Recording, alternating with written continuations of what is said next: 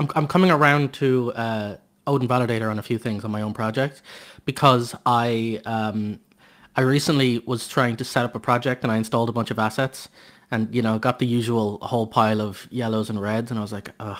That was from the discussion earlier this week on Odin Validator, and I've been trying to figure out how to get everybody else to come to this same realization. I've been working on this video for a while because it's a pretty advanced topic that I think a lot of even professional game developers don't really know about. They don't know why they would use a tool like Odin Validator, how it works, or that it's extremely easy to get started with almost no setup. So today I'm going to explain all three of those things and see if I can convince you too. Let's start with why you would use it. I think that's probably the most important part. If you run into any of these following issues, then the rest of the video will really help you. First, let's look at broken materials. I get this all the time where I've got bright pink objects randomly in my scene, usually because the material set up for a different render pipeline. Next, we've got missing scripts. If you've got a script that maybe got deleted, changed, or you grabbed an asset that had a missing script on a prefab, this will find it for you and help you fix those automatically. Missing references is another one that I run across all the time where I've got a game object that's trying to reference things like a bullet or an object that it wants to spawn, and then that prefab reference disappears and now it's missing. I go to play and I'm getting errors again. Invalid references also happen quite often where I grab something from the scene like a bullet that I've placed out into the scene was working on, drop that in as a reference, and then I deleted it later, and hey, that's probably where my missing references are coming from too. Both of those scenarios can be easily fixed with Validator. There are some other things though, null things in lists. This happens to me all the time, where I have a list of objects and I delete one, but forget to remove it from the list. Invalid layers, another one that you'll definitely run into a lot if you're using a lot of assets. Duplicate components, which also kind of happens there, but it happens a lot for me when I just accidentally add a component twice or add something to a prefab and then apply the changes and suddenly I've got two of my player on my player object and everything's breaking. Or missing materials, shader errors, missing scenes from your build settings, empty strings, or even way offset positions that are invalid. You got something that accidentally got thrown way off into a crazy position, or simple things like objects floating above the ground. That's a big list already, and that's just some of the things that Odin Validator will automatically find, and when it does, it also gives you a nice little button to bulk fix all of these issues instantly. Let's take a quick look at how we use Validator to fix things with a single click or two. First, materials. If your materials are broken, you need to just select the correct shader for them and then hit the fix button. Most of the time I can just select all of them, pick the standard shader or whichever shader is correct, and then hit the button without having to dig through and find all of the broken materials. It's a great time saver and I really love that one. Missing and invalid scripts can also automatically be removed, though I like to take a kind of closer look at those to see what's going on and why that script is missing. Usually it's missing intentionally, but sometimes there's an issue there and I want to make sure that I don't just automatically remove all of them. So that's one of the few things that I don't just instantly bulk fix. What about missing references though? How could it know what's missing and what's just like an empty public field? Well, it's pretty simple. You just add the required attribute to any field and Validator will automatically alert you when it's empty.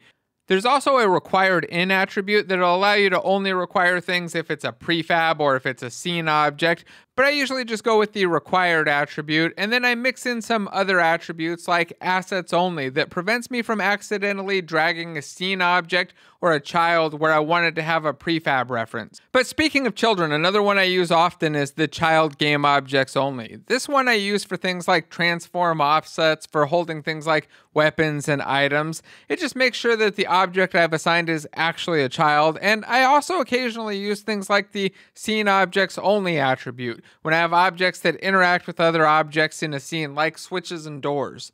Alright, let's pause for a second now. Some of you are probably thinking, this is cool, but I could write this all myself.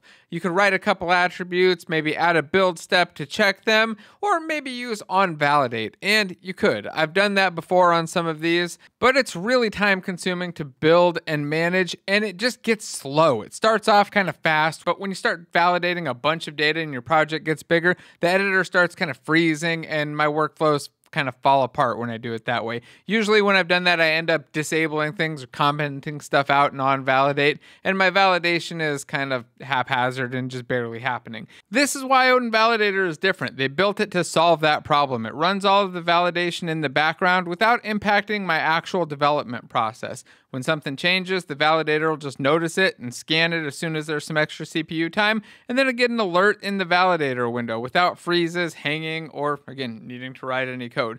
If you want to try it out, though, and see just how fast and smooth the process is, I'll make sure to have a link down below so you can go grab the free trial version.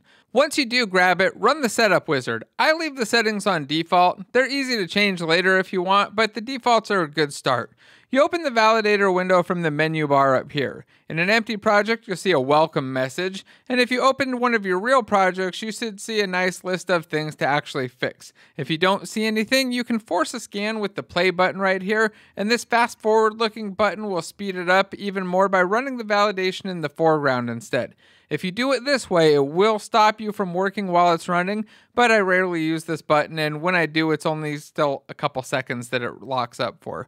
Most of the time, I just let it scan in the background though and find errors as I create them. When I pull in a character using the wrong render pipeline or break a prefab reference or place something floating above the ground, I know right away and I can fix it usually with a single click. That ground one is something we need to talk about though, so hang on, we'll get to that in just a minute. So far, most of the validators I've talked about were attribute validators, things like required, child, GameObjectSonly, and AssetsOnly, but there are a few other validator types that are really helpful. Value validators let you create global rules across your game data. The example they show in their documentation validates all strings to make sure that no forbidden words are used anywhere. RootObjectValidators are the ones you use if you want to custom validate content like scriptable objects or prefab components. When you create the validator, you tell it what type of object to validate, and it'll run your validation code against all of them. Their example in the documentation is an item scriptable object, and I can see some more complicated rules for that making sense there, but most of the time I find that the attributes handle what I want to do, and I don't end up actually needing to write any code. One validator type I use a lot, though, is the SceneValidator. Writing SceneValidators feels a lot like writing a unit test for an actual scene, except it's extremely easy. You create a class that inherits from SceneValidator, then override the validate method. And there you can do whatever you want to make sure that the scene's valid. One of the most common things I do with them is make sure objects that I need to be in the scene are actually there. Sometimes when I'm building games, I have things like a GameManager that exists in every scene, and one of the biggest problems I've had with this setup is that sometimes the GameManager will have overrides in one scene that I don't realize are there, and suddenly I'm like debugging and something that was actually just caused by an accidental override. Or sometimes the GameManager is just not in a scene at all and I need it to be there. I've got to go re-grab it and re-add it in there. Now I use this simple GameManager validator script to make sure that every scene has a GameManager and that it has no overrides. That issue doesn't happen nearly as often as the grounding one though, so let's talk about grounding real quick. Typically when I'm placing things in a scene, I try to use the built-in vertex snapping. If you haven't tried that, just hold V when you move objects around in 3D space, and you can make it snap a specific vertex to another vertex on the things you're placing it on. This works great when I'm actually placing things, but things get moved, the ground gets deformed, sometimes other people place things, and sometimes I just forget to properly snap it down. I used to write a grounded script to fix this. It would move everything to the ground if it failed to grounded raycast in onValidate, and it mostly worked, but occasionally it would move objects I didn't expect, and it was slow, and on top of that, I really had no idea when it was actually running. When it did move an object I wasn't expecting, things would be in weird, bad positions, and I wouldn't even know that it had moved them. Now what I do instead is write a RootObjectValidator, and I move my grounded logic over to that. The RootObjectValidator has a lot of really cool benefits, and we'll take a look at those in just a second. But first, let's take a look at the anatomy of a RootObjectValidator. You'll see here that we've got our public class, grounded validator, and it's a RootObjectValidator for the type of grounded. So I reuse that script, and I just comment out all of the actual onValidate logic. Inside of the grounded validator, we have a validate method that's overridden. This is part of the RootObjectValidator, and it's the thing that you're going to override to actually use the validator. You'll put data into this validation result if there are any errors or issues or things that you want to notify yourself of or have the validator deal with for you.